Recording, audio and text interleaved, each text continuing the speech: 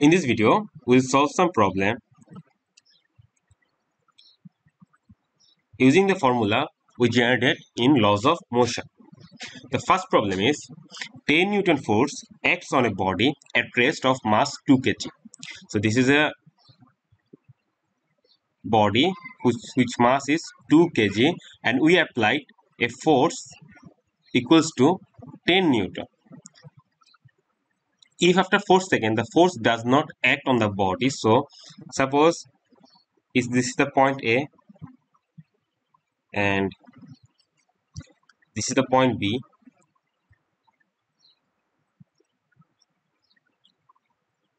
and this force 10 Newton is applied for 4 seconds from point A to point B.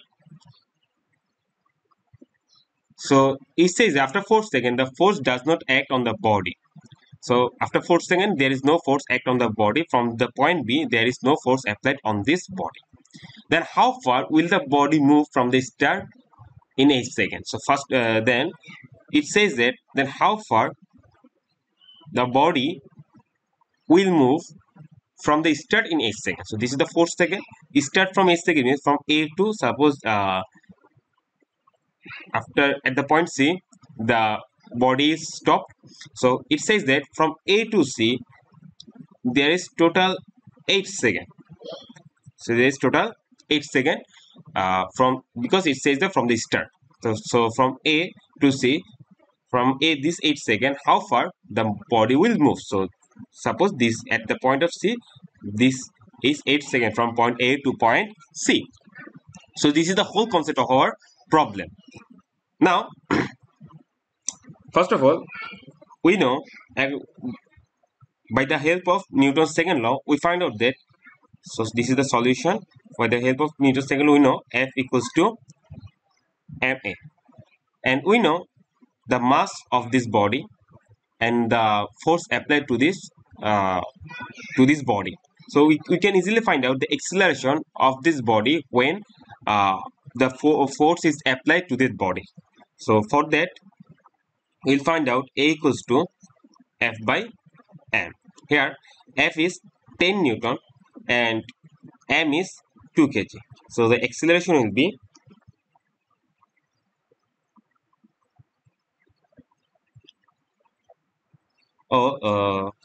so the acceleration will be 5 meter per second square. So we find out the acceleration of that body. So this acceleration is applied for 4 seconds. This acceleration is applied for 4 seconds. So now in our previous chapter we discussed how linear motions work. At that point, at point A, the velocity of this, the initial velocities of this body will be v naught equals to 0, and it moves with the acceleration of 5 meter per second square, 5 meter per second square. So how far will that go at point B? So we find out, first of all, we find out the velocity of when it come this point. What is the velocity of that body? Or we can say that this is the final velocity, or this is the velocity at point B. So if we find out the velocity of point B, we know the equation is v equals to v naught plus 80.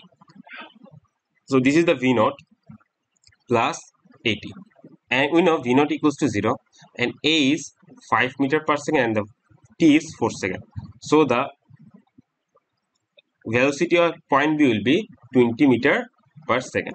So the velocity at point B will be 20 meter per second. Now we find out some information from our given question. So by the help of this all equation or all information, we will now solve the whole problem. Another thing is the body moved from A to B as 4 seconds and A to C as 8 seconds. So what will be the time required for body move B to C? It will be 8 minus 4, or it will be 4 second. Now we'll find out the distance between, first of all, A to B. So the distance between A to B, we know a distance equations is S equals to V naught T plus half of AT square, and another equation is S equals to Vt when V is constant. V is constant. So now, first of all, we find out the distance of A to B. So the distance of A to B, for that we use the equation V naught T plus half of A T square. For A to B, we know the V naught equals to 0. So this whole term will be 0. Then we will get only half of A T square. For half of A T square, we know the value of A is 5 meter per second square. So the value of A is 5 meter per second square, and the time required is 4 seconds. So 4 square. So the total distance between A to B is 40 meter.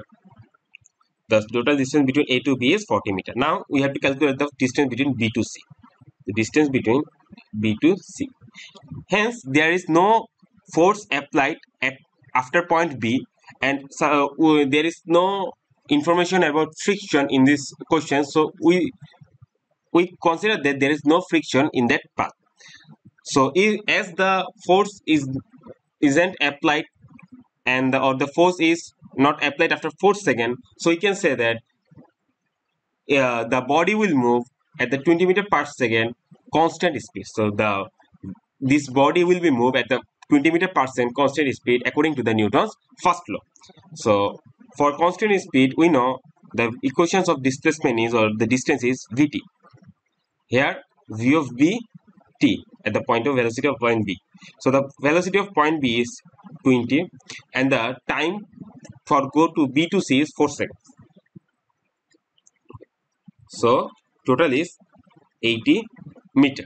So the total distance from A to C is, so the total distance S equals to distance between A to B plus distance between B to C.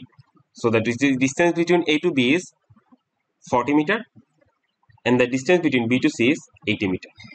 So the total distance is 120 meter. So this is the correct answer that says that after 4 seconds, if after 4 seconds the force doesn't act on the body, then the body will move 120 meter from the starting 8 seconds. So the whole distance between A to C is 120 meter. This is the first problem we just solved. Now coming to the second problem. The second problem says that a body acquires an acceleration of 3 meter per second when a force of 7 Newton is applied on it. What is the mass of the body? So there is two parts of this question. One part is what is the mass of the body, and the second part is if the body is acted on by a force of 5 Newton along with 7 Newton force at an angle of 60 degree, what will be the acceleration of the body? So for first portion, we know that a body acquires an acceleration of 30 meters. So suppose this is the body. Suppose this is the body with the mass m, and it goes with the acceleration of 3 meter per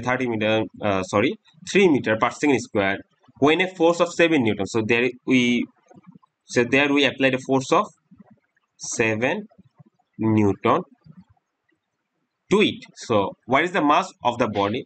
So by the equation of Newton's second law, we can find out. So the solution of first part is,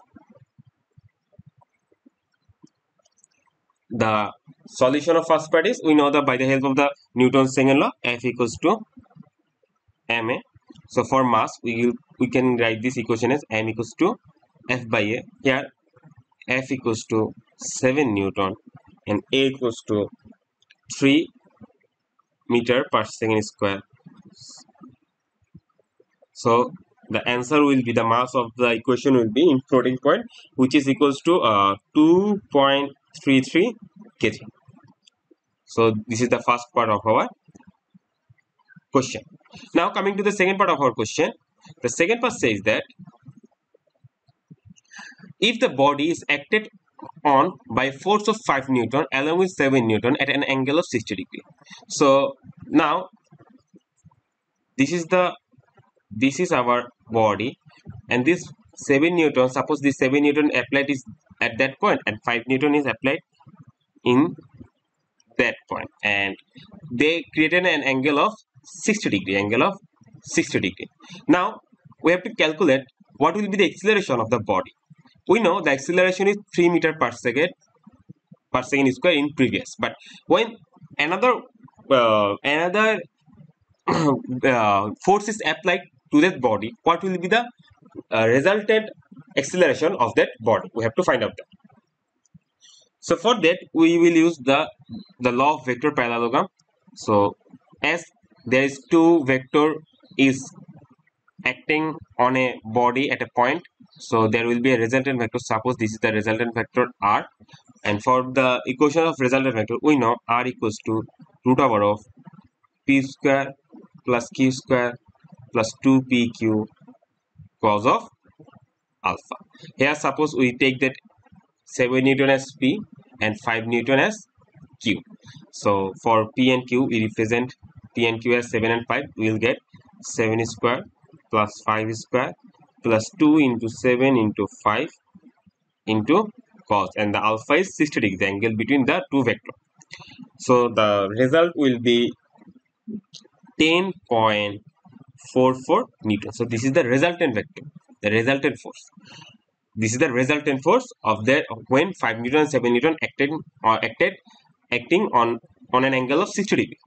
So now we have to find out what is the acceleration of the body, and we know the mass of the body is 2.33 kg. So if we use the formula F equals to ma, we will get, for the second part we will get, we know F equals to ma, and for acceleration you can write F by m. We know the F is, there is not, we will write this F as r, the resultant vector, resultant force r.